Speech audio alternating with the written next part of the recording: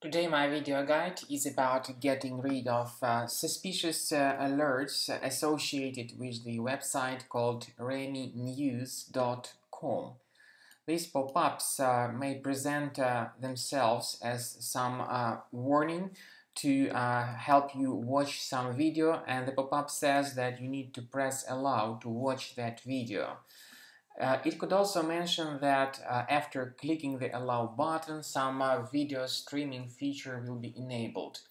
But all the information presented by reminews.com is absolutely faulty and totally deceptive, because the real mission of all these pop-ups is to force you into clicking on the allow button to show their notifications.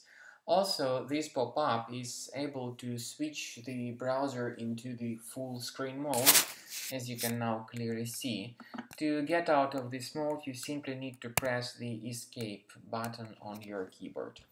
However, if you have mistakenly clicked on that allow button, your browser is now in a serious trouble.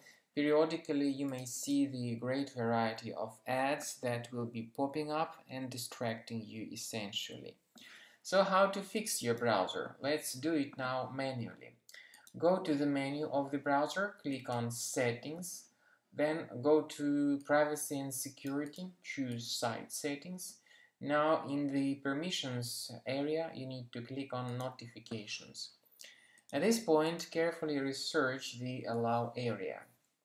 So you'll find some websites here that are not decent, including this reminews.com. So if you see it, get rid of it from this list. Also delete other malicious sites, even from the block area. These pop-ups mainly attack Windows computers, so I would also strongly advise that you carefully research your computer, your PC with Combo Cleaner antivirus, and you may get it on the page combocleaner.com. So after the program is downloaded, scan your computer with it. How to use Combo Cleaner for fixing your Windows computer and repairing your browser-related problems. After the program has been successfully downloaded and installed, click on its icon on the desktop. Then you may choose the preferred scan type, whether it is Quick Scan, Full System Scan or Custom Scan, and then click on Start Scan. But remember that some scan types are only available in the premium version of the program. So let's choose Quick Scan and click on Start Scan button. The program begins the scanning of our computer, and as you can clearly see, some suspicious items were already identified during the scan.